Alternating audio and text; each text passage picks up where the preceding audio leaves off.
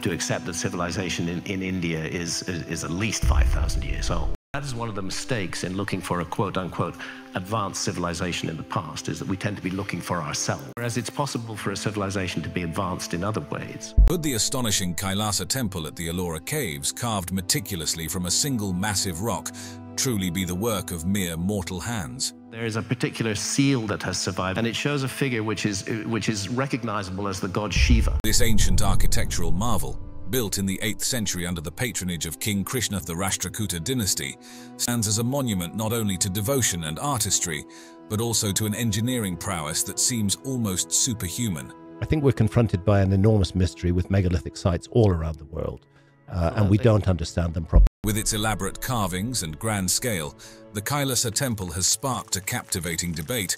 Was this colossal structure really constructed using primitive tools of the age, or does it bear evidence of intervention by an advanced civilization, possibly beyond our earthly realm? Some people think that the answer is extraterrestrial visitors. I don't think that's the answer, but who knows?